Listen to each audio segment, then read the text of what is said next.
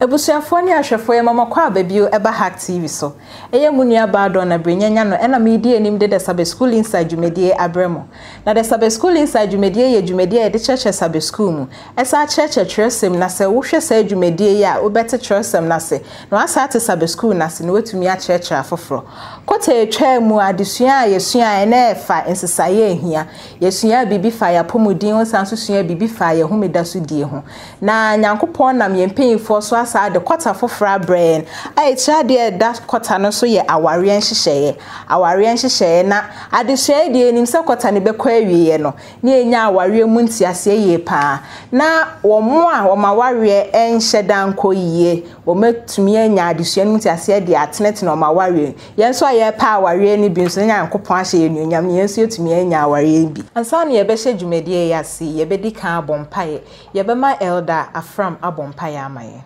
yo mama yesi trust ne mompaye eja kronkron yede wase yiwaye e kanfodi e hye won nyam se odi nneso so acheye yede wase se ohihye mu no wamana bam se enne ebesua Sabe School idi kan se on chebon fefe papa o ma yehiem se mfonso bi wo a yeso fa cheye yetu yadesua nyina ahye wonsa bra yebesua kota yadrus oyi yesro fa hunim de ebreyen fa ho adwene ene ho akwanche nyina breyen ma ho konko kwanche fo no emedi anim emepepe wasemu nkyerɛ yewura na yewie a yede aseda amaudi yede yahwefo nyina so hye wonsa yewura obi biara sabe wa yakrado so ohwe yen na osan tie yesro ma adesua yi ma nkonko nyi mu adwuma yewie a yede aseda amaudi yeda wase adenkwapa Yesu nim amen amen kwata ya adesua ne ye hye ase wa adesua edikan na etra de da so ne ya awade ho abakosem etrimusem yenye free Genesis chapter 2 verse 24 senti na oberima beja ne na ne neja ho na ode ne ho akobata ne yere ho na waye honam kro senti na oberima beja ne na ne neja ho na ode ne ho akobata ne yere ho na waye honam kro na sade da ye no ne yenye etitire mo mbeboa ye ma yenya Sabe School ni mu adesua ene mu ntiase yie pa na enenso na watwi mu nso yenya etitire mienu bia omaba bedi yentem ha se so mba beboa ya ma yenya aware ni mu adesua yie na omaba be kan se omo ye etitire pa nti adesua ne de ebeye de pa nti mesre omo hwa na wa share na wa subscribe na wa share ma wadanfons na ono so enya mu chefa kwasi ada adesua ne tra de da so ne ye wo hyehyɛ awade wo adebomu question 1 ne kenkan say edie benti na wo hyehyɛ aware wo adebo ahyase edie benti na wo hyehyɛ aware e wo adebo ahyase elder pacho boy ni enya question 1 ne mu ntiase yo medase obisa se edie enti na hyehyɛ awade ase e wo adebo ahyase mu na ni nyina ne se esese onipa enya okani doni be say there must be a companion so the be ma dinye and as a loneliness emma onipa na fam itoso mienu so the be ya on betumi awo na omo ase atre so the Onyankopon hyehye etie no okay elder ene se ebete ase ye pan dia ene say obi ntumi nka say men ware fi say Nyankopon ahyehye ato ho say o say o ware na o sha asase so ma say Nyankopon hyehye etie enti eno so obi betumi aka say on ware nanso so e ono ngasa no choice onyame hyehye mu die say o hyehye o say enyes onipa nkotena eno ntina meye nsa so boafo ama say de be ya enika ebeba onipa afom nanso so what decide say won ware a is your own choice okay Nyankopon ntumi enhyew na onsi kwan Elder, yada se panso ama yenya question 1 ne munti ase. Enye chese so obi mpese obeware a eyo nankasa ne choice. Question 2 ne kenkan say, cho kwan a wo fa so je aware a edi kan no. Cho kwan a wo fa so je aware a edi kan no. Evangelist, pacho boa yenya question 2 ne munti ase kakra. Yo, mini aba me da see. Se oma me asembisa emu dose. Na ansana meba o question no a wode ma me no so no eda de no kan o question 1 no ho na mpese me di bibi kakra to so no crutch ne bia ne ho se o choice se betuma ba se onware de nanso se de onyankopon ya aware ne animonyam onyame de ba aware ho no hwe adwuma bi kra no se onware ya ma onye o di bia bi wo ha onware ya ma on koye ibi asore peni kra no onyame de qualification ato se onware ya untumi nye eti ekyerese tumi a ewa aware mu no enye easy afi animonyam ankasa kra onware ya woni bi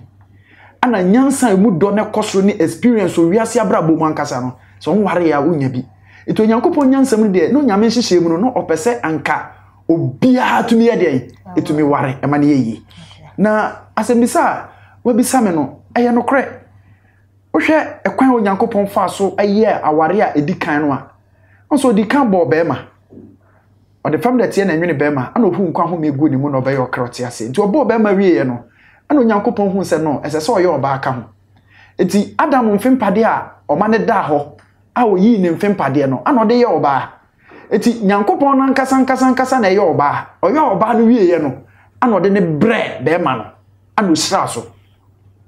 enti aware di kan onyankopon de ne nsa hya ase ye no se onu nyame na nkasa ene de oba ne bre no ana oshira oba no so na etwe hadwinsi so kire ma yete ase se in fact obema biara ana oba biara o ware no esese o papa ene de oba no ebrew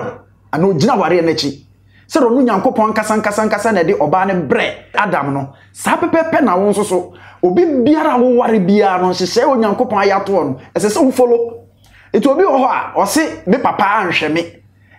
enti no okoware no wa mo ne papa mane wakofa no wofa bi wakofa busua pani bi wakofa ne stepfather bi no de naba eba ne sa ahai onyankopon hyehye no ye ne so papa te ase enye yare no yare onfa nkoto na nimu papa nka ase bia mi ntumi mba onu megina manamu na wutwafa papa chi a sa ware hyehye no onyankopon ye so no agya na nkasa na de ne ba no ahawati question mark wa esese busuafo dwene ho yi eto nyamena na de oba na bre no no na ye aware no ana hyehye wo the garden of Eden said obi sa no Evangelist yada ase panse wa mayenya question 2 ni munti ase ye nche ho kra be kwa adwa da adesua ne so ekira de da so ne the early home life question 3 ne kenkan say ede na adam kan ye bra wada na ware nu edi no ede na adam kan ye bra wada na ware nu edi no elder pacho boy ne enya question 3 ni munti ase yo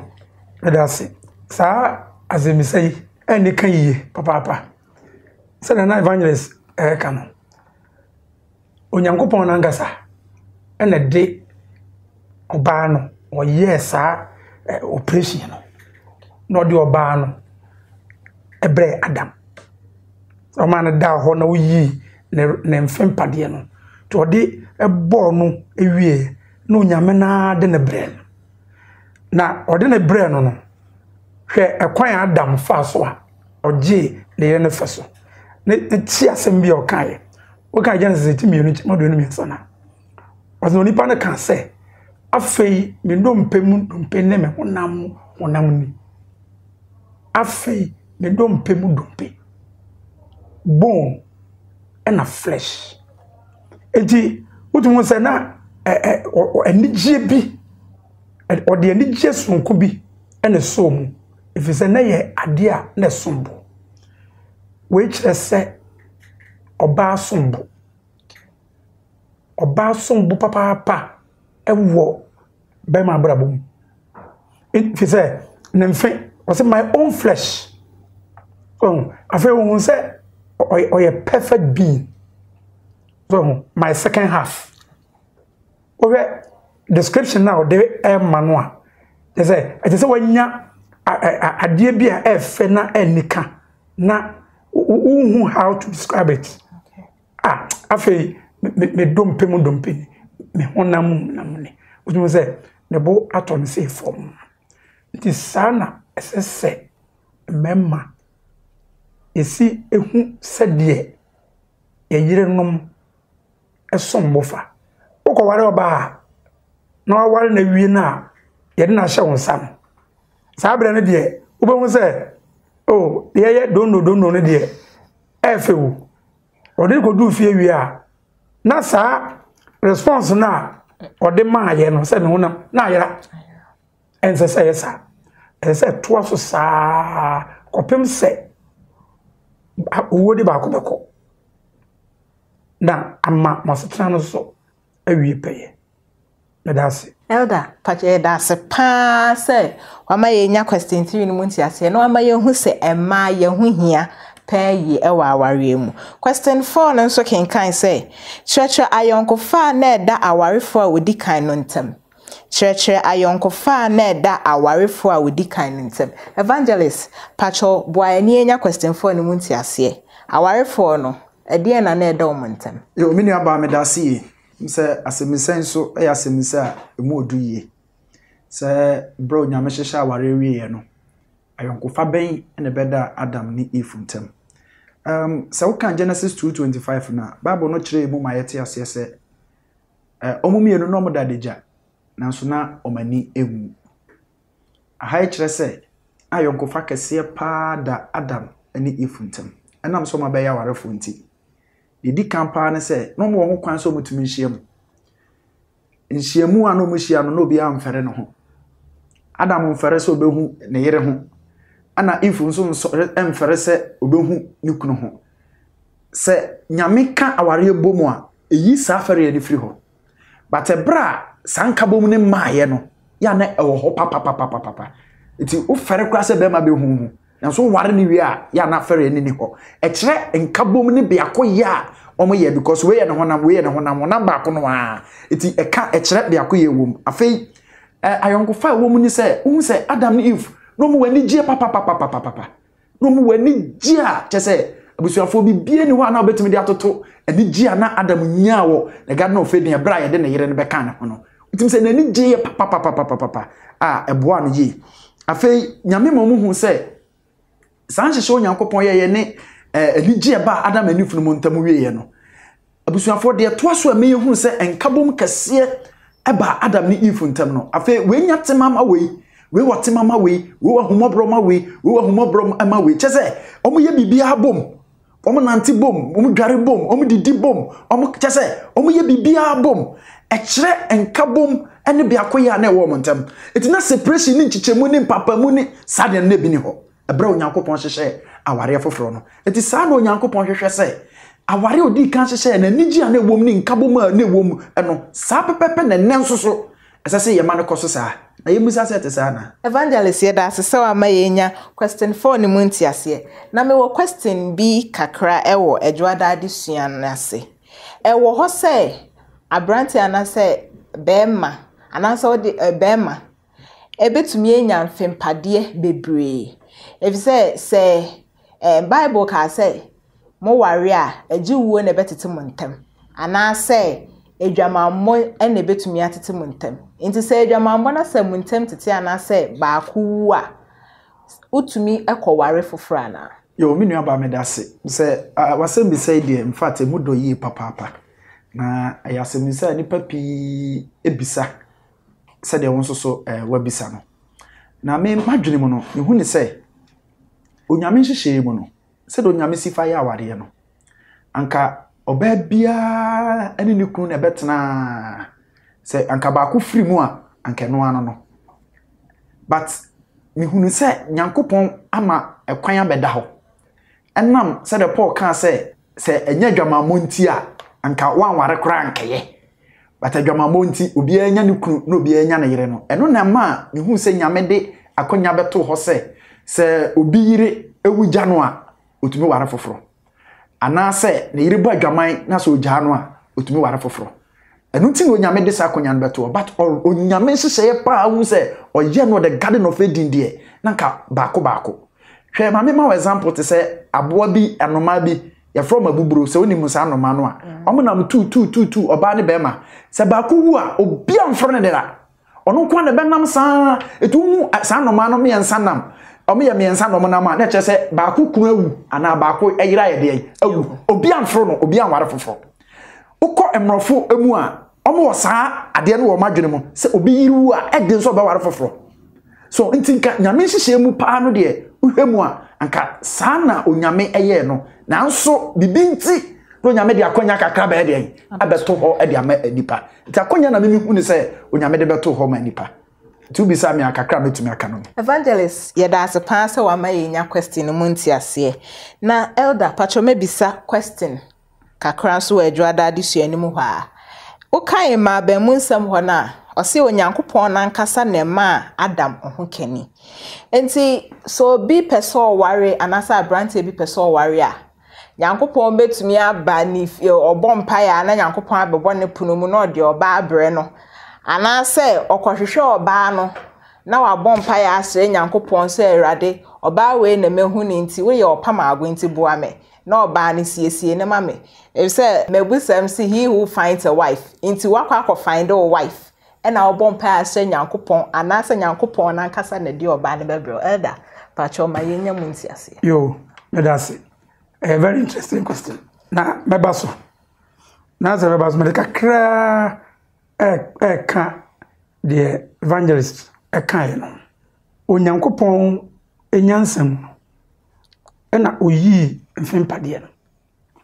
Sa o de emwa ye example.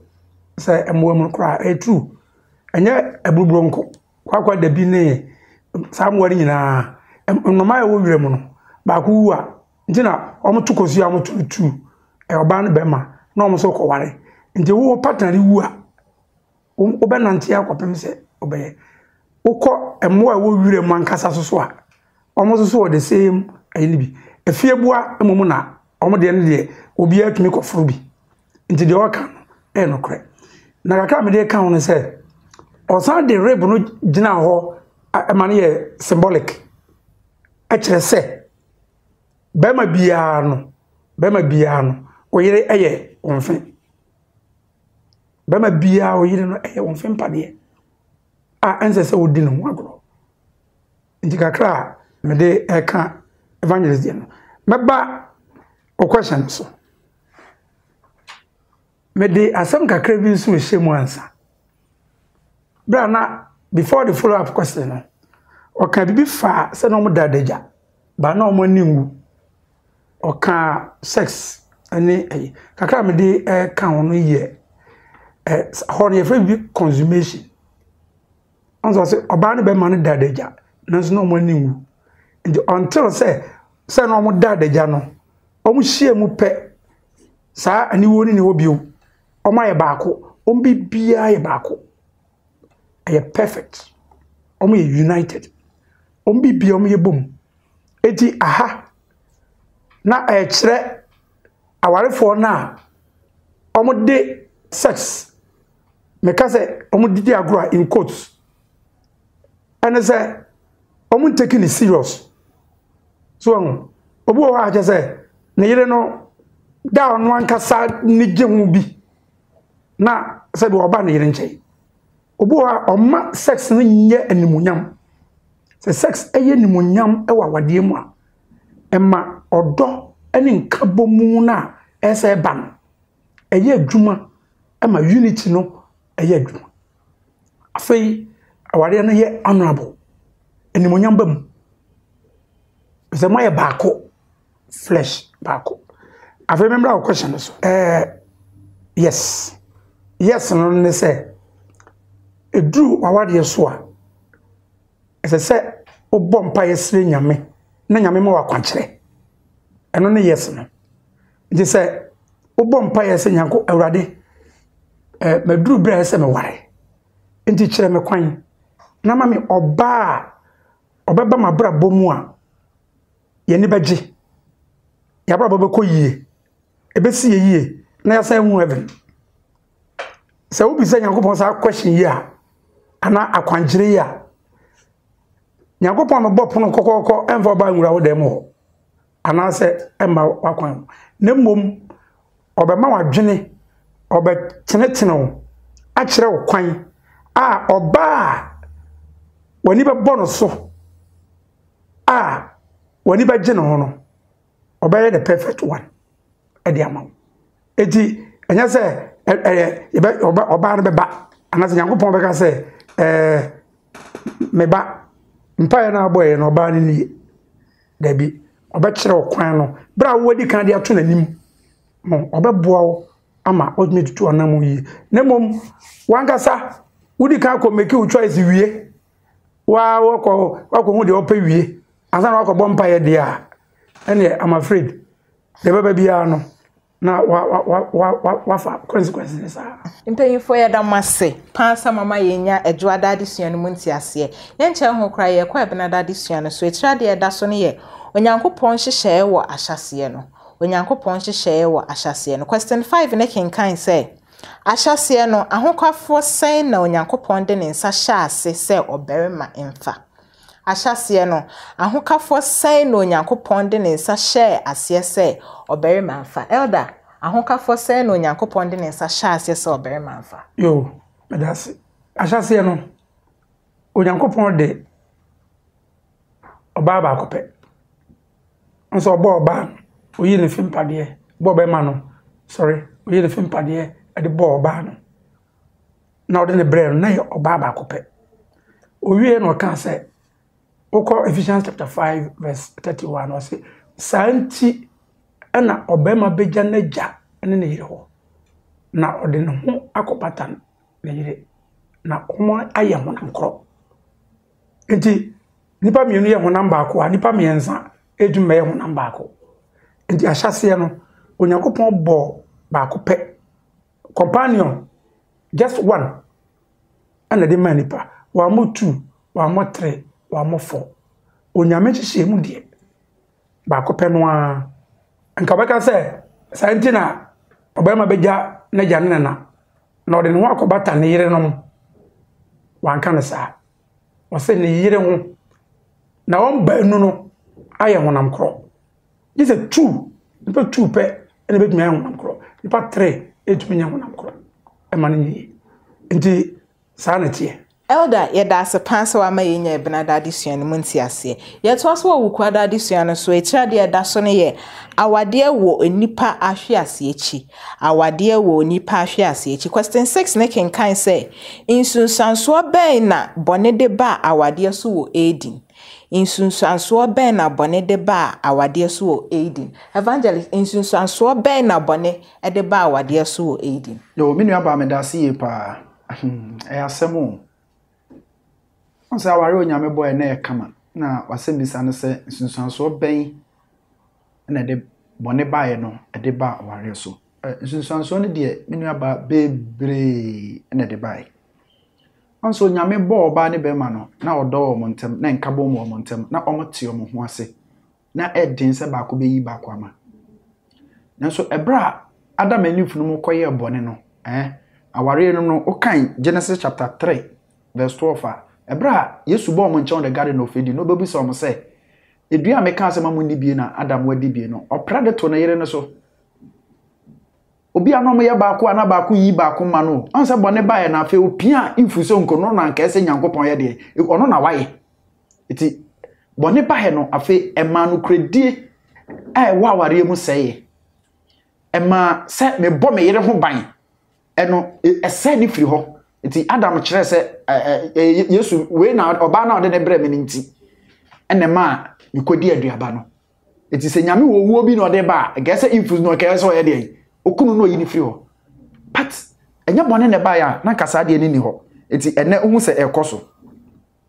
afa ohu se onyame hyehye mu no ebra bone ba ye pe ana onyame ka kye ifu se anam so nso wakoye senti wani begina okunu ba that time no obunyina atefa ko omunyina aka bibia bom but omahu se ebedu debi no wani begina be ma papa ohwe no kra na wu no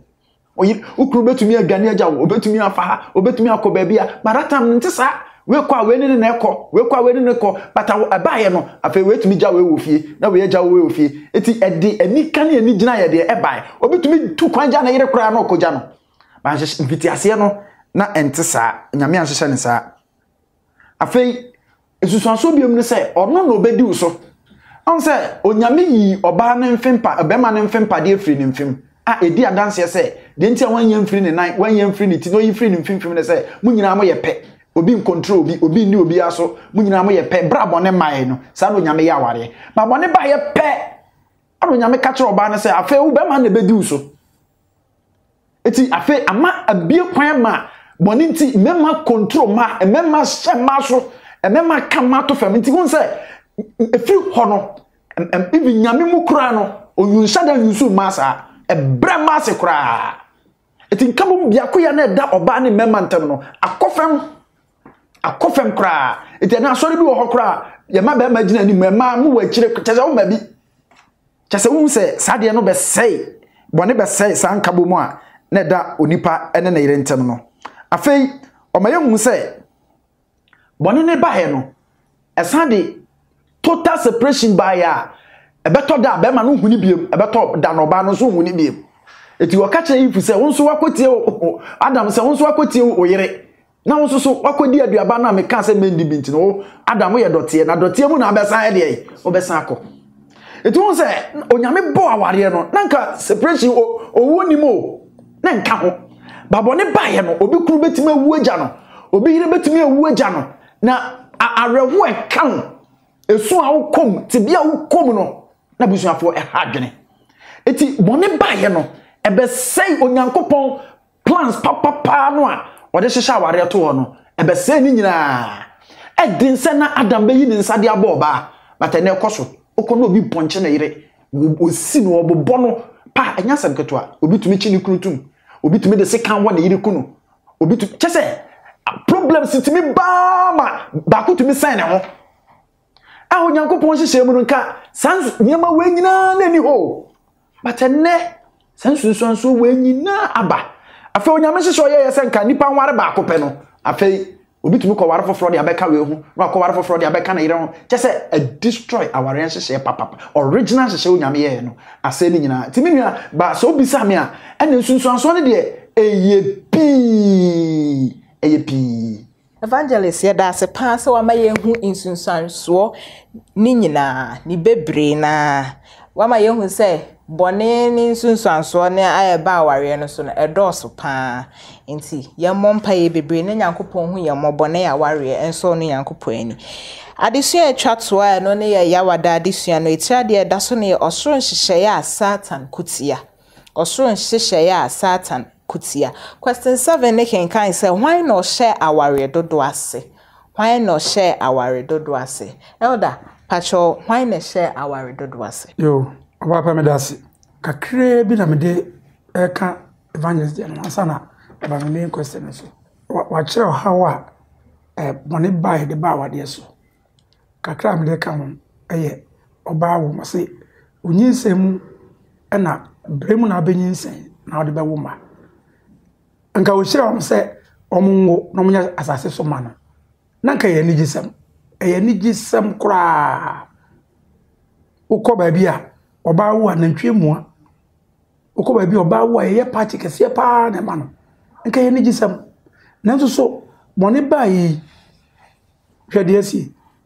oba ebe bre abosome nkono aware na nka ye nka bom na ye nigi no abosome nkono be bre ntesu titie na eduru bra wo a se Awurade amamu a walusu akwada no a na yelusu maame no ana se omunyina no mko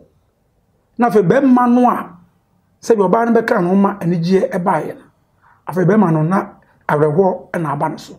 wanyina ye bone a ebaaye dira etoso bio edin ho wode bibia acha omu free de omu pe bia no mu die nanso so bone baaye no hwe bra be ma bre ansana nsa koda no ubakọ na obi ejina bonte na obo pick wiekete na otu fom sikasa ne rema no nanso so se bone amma nka saade nyina nka ma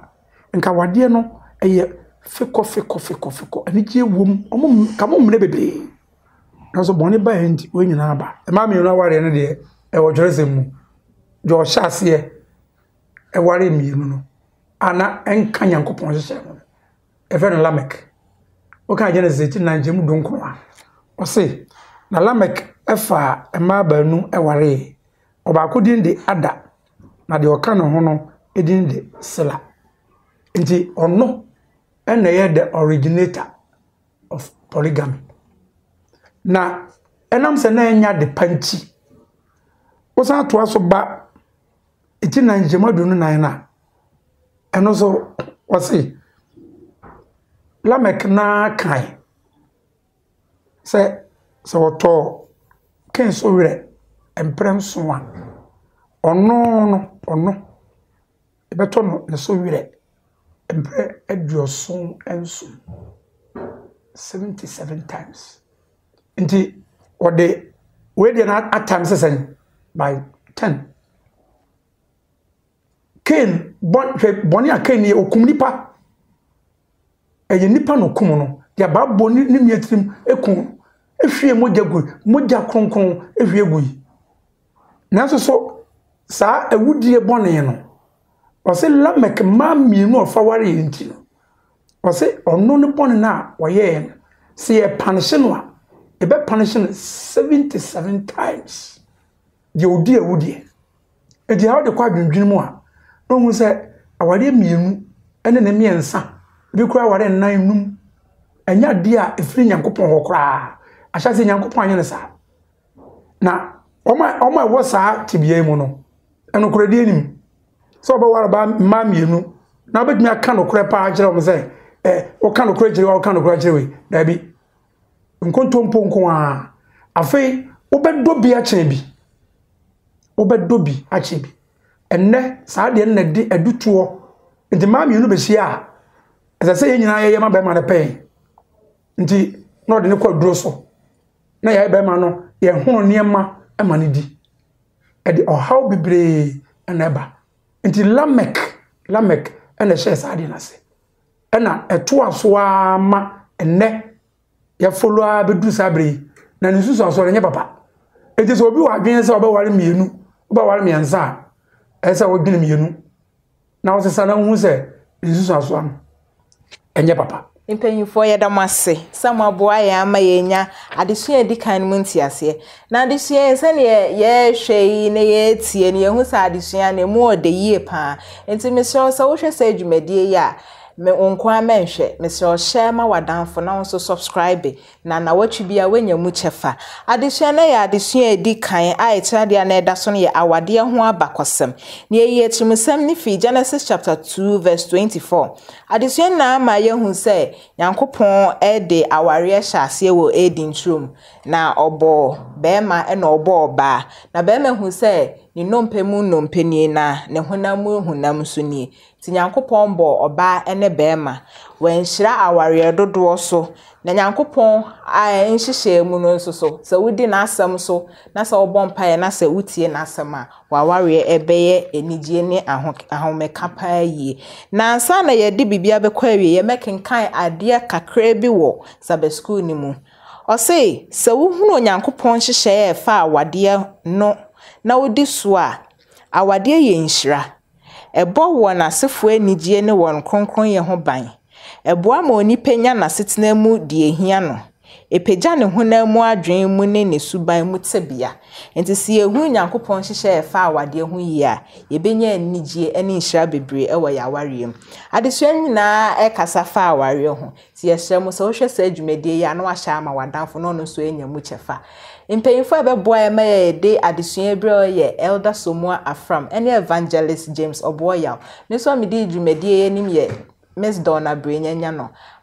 ye de adesua na abewie ye ye bebɔ mpae na ye de adesua na abewie ye be ma Evangelist abɔ mpae amai abusuafo ye bebɔ mpae Nyankopon ye da wase se unam utumi so obeyi utimi po wa kyerɛ yen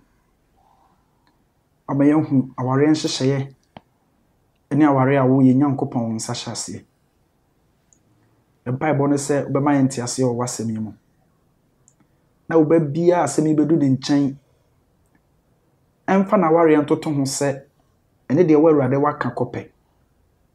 sɛ nte sɛ wonam honhom so aboa yɛ ma yɛatuma yɛ nsesaeɛ ɛfiri sɛ botae a wode adesua ba yɛ nyinaa ne sɛ ɛbɛyɛ nsesaeɛ wɔ yɛawareɛ mu ɛne wo mma ɛbɛtu anamo wɔ awareɛ mu ɛkwan pa a ɛsɛ sɛ ɔmofa so ɛda wase fa honhom di adesua yɛ akyi na ɛnyɛ nhyira mfa ma yɛn ɛne yɛtiefoɔ nyinaa ɛwɔ Yesu Kristo din mu amen Amen.